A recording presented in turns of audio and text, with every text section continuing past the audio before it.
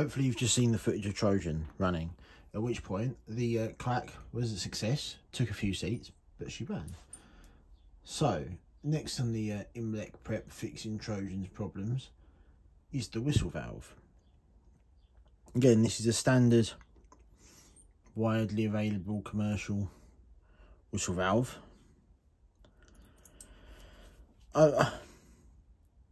One thing that has always bugged me about the design of these is that the lever is not actually attached to the pin. If it focuses, you might be able to see it up the hole. But essentially, it just pushes against it. But when you pull it away, it doesn't pull it out any further. So there's no way of actually forcing it, of pulling it to seat. So that's one thing I might change. But I mean, for a start, we will at least pull the back up. Pull the back off, what am I saying? We'll unscrew the back, pull the pin out, possibly tidy the seats up, similar to the clack. Look at the actual pin itself, because you should be able to hear, if I blow through it next to the microphone, I'm going to blow through the boiler side, and you should hear it escaping out of there because it's not seating properly.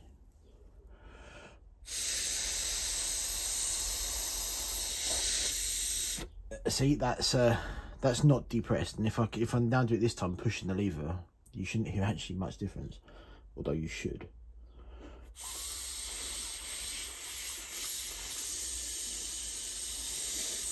No. Okay, so that's very not working, which is the problem I'm having, where I have to clout it, hence the marks, to make it shut. So might need a stronger spring, maybe something's bent, jammed, got muck in it. We won't know. We're going to find out though.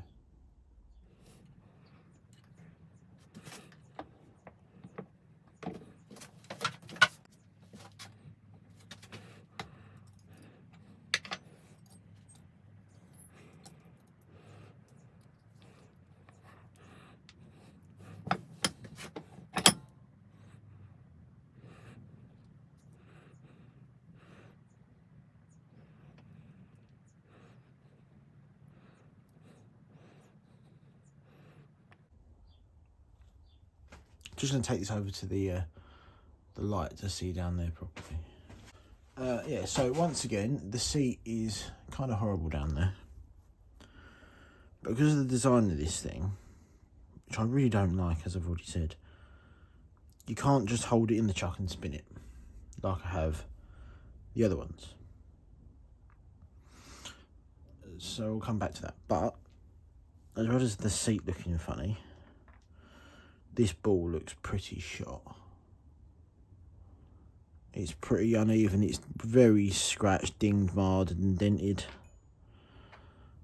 This end's nothing special. And the spring is... Spring's alright. As we said before, this has an awkward shape to hold in a lathe. So we can do this a different way. It's clocked vertical, or as near as damn it, in the vise of the mill. In a second, we're going to lower the milling cutter in there, the tiniest of skims, and whip it out, similar to the lathe, just in a mill. It's now set to where the milling cutter goes down inside, and the depth stop stops it going too far.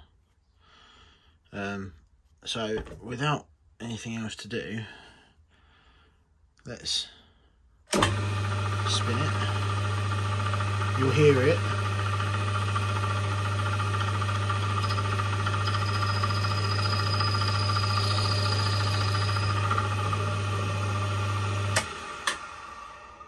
And out. Right, let's have a look at it. Right, so it's been in the mill, as you saw. The seat looks nice. There is some muck down there which I need to clean out, and then we'll whack it with a ball.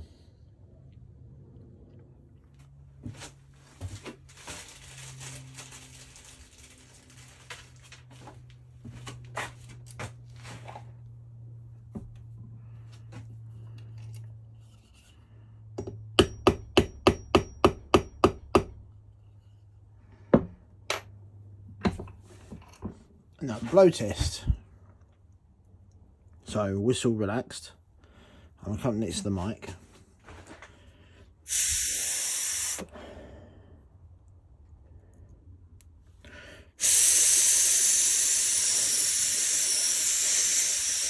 now this is what we saw on the loco.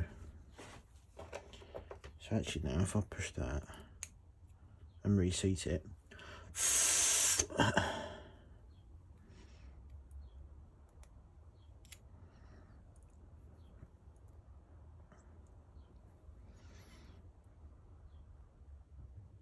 actually I can feel by doing that the board isn't on the seat.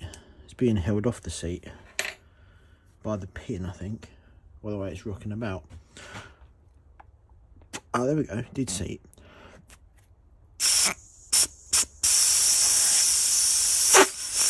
Right, okay, and now it's not seated again. So the pin is not dropping back cleanly. And because there is no way of doing so, this is why I wanted a button on the end of it.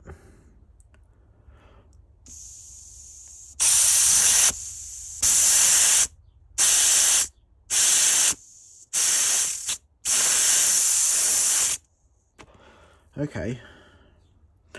What's also not helping, put a finger over the end of it, don't lose the ball. When the whistle's like that, it's not pushing on the pin, which you can see down the top. But when the whistle is fully relaxed, shall we say open, so if I was to hold it back by a spring, it does indeed slightly, it stops, not only against the whistle body, but also slightly against the pin. Yet another reason why I don't like this design. Because, right, okay, I don't know how much you can see this. Right, I'm going to try and hold it here. And show you the position of the whistle handle as I blow it.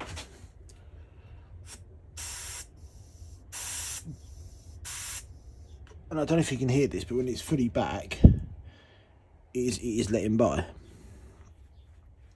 Which is annoying, to say the least. But it is now seating, so the seat is now good, and the board is now good. So when it should be closed, except for the pin, it is fully closed. So now I need to look at the pin, or try and work out why the pin's not closing off. So if I put the spring back in a second, this should just save me having to hold the thing and to make it work as it should. But here we go. So roughly back together. The action feels the same as it should. Okay, I'm clamped next to the mic, so I'm going to blow now. Nothing. The next one, I'm going to be pushing the whistle button, valve lever, so you can hear it blow.